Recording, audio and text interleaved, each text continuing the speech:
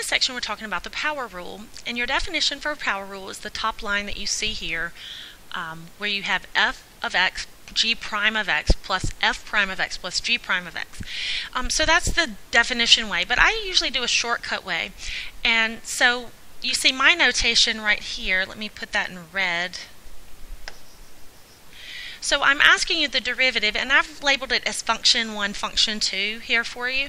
And so the way that I say it is 1d2 plus 2d1. 1d2 plus 2d1.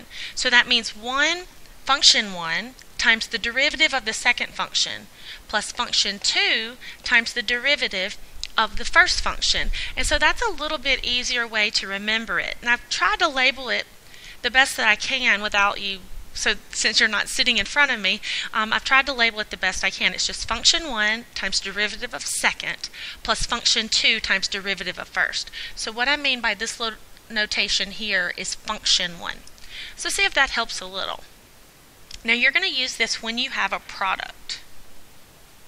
So for this one, I ask you to find the derivative of this product. Now, of course, you could FOIL this out and then take the derivative, and that is one option, and you certainly could do it that way. But since I'm trying to teach you the product rule, I'm going to work it by the product rule. So function 1 is going to be 2x squared plus 1. And function 2 is going to be 3x plus 4. Okay. Now, d1 is the derivative of this first function. So this derivative would be 4x. d2 would be the derivative of this second function, which would be 3. Okay? Using your power rule and your constant rule there.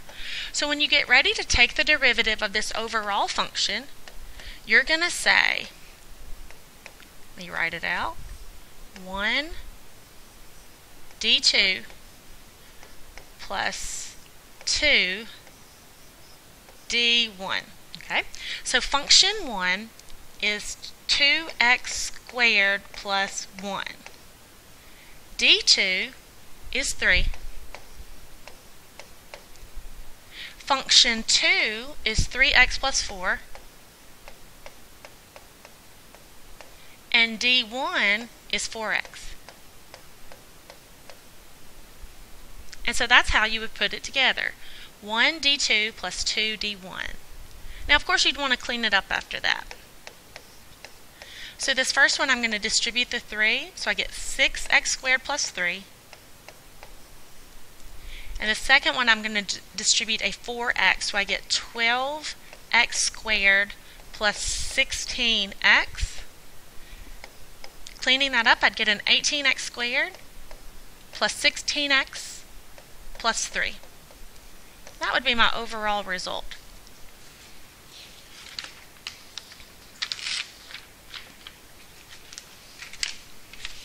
Okay, so let's try another one.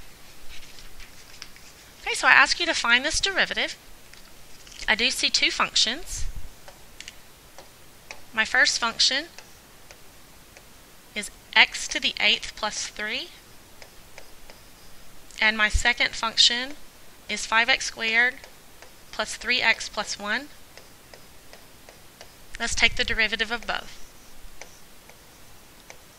So the derivative of this first one would be 8x to the 7th. And the derivative of the second one would be 10x plus 3.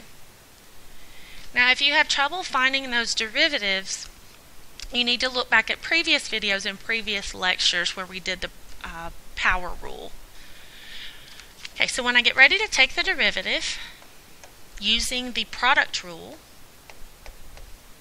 I'm going to say function 1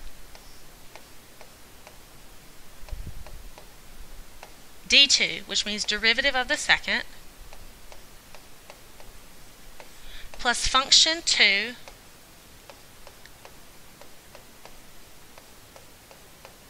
d1, derivative of the first. 1 d2 plus 2 d1.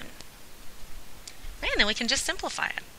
So if I distribute here, in other words, I'm going to FOIL. So I get 10x to the 9th plus 3x to the 8th plus 30x plus 9. And over here we'll distribute the 8, so we get 40 x to the 9th plus 24 x to the 8th plus 8x7.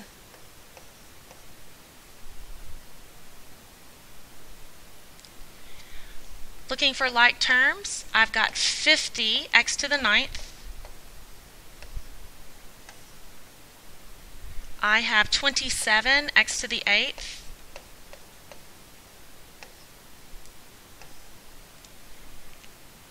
I have 8x to the 7th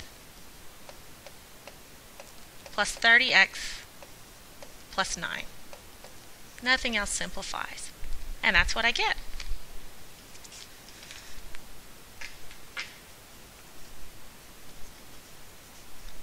Let me write this down real fast.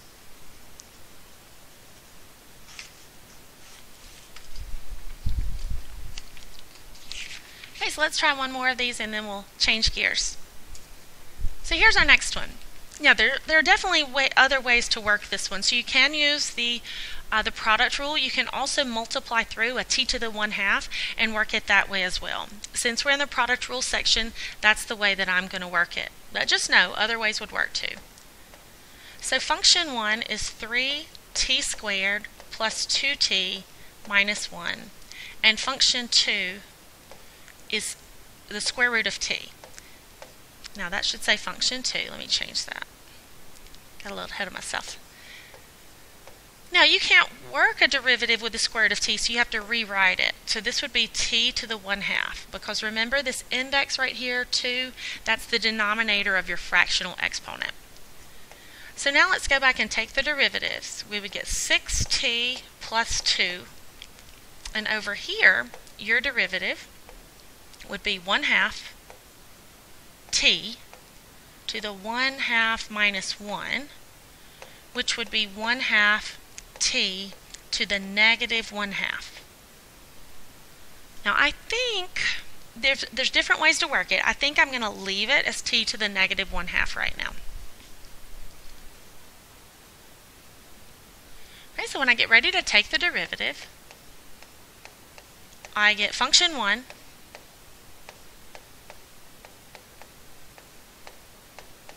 d2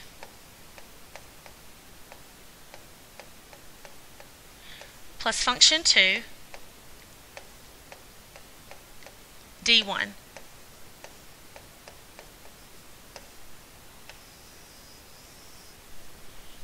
One d2 plus 2 d1. Now over here, I'm going to multiply through. So I get 3/2 t. Remember, when I'm multiplying with like bases, I add the exponents. So 2 minus 1/2. Okay, 2 minus 1/2 would be 4/2 minus 1/2, which would be 3/2. So this would be 3/2 t to the 3/2. Okay, multiplying my second one, I would get 1 in front. 2 times 1/2 would give me 1. And t to the negative 1/2 would be t to the 1/2 minus 1/2 t to the negative 1/2. Okay, so that's what I get with the first one.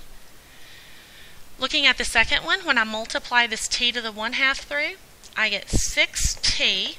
I add the exponents. 1 plus 1/2 gives me 3/2. And then I get a 2t to the 1/2. Okay, combining my like terms, I have t to the 3/2 here and here. So if I add those coefficients, I have a 3/2 plus 6. My common denominator would be 2, and 6 would be 12/2 with a common denominator of 2. So that would give me 15/2 t to the 3/2. You have a plain t right here and here, t to the 1/2, so that would be 1, and 2 more would be 3 t to the 1/2 minus 1/2 t to the negative 1/2. Now that we're at our final answer, we can clean up that negative exponent,